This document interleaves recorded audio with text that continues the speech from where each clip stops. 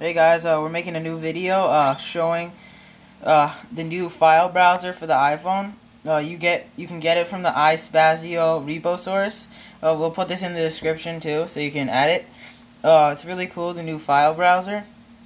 You can change the permissions, which is a really big help because I'm always having to change the permissions so it doesn't lock me out and bring me to the home screen again, which is really good. Also, we found out a hidden feature. Say we've opened like AV Player or whatever, looking at some applications, we can like go back like that, which is really cool, and it's just a new cool feature we found. Also, when you go into settings, you have to turn on restrict to home on. Actually, it should be off. Make sure it's off, because when you install it, it's on. Make sure it's off so you can get to the applications.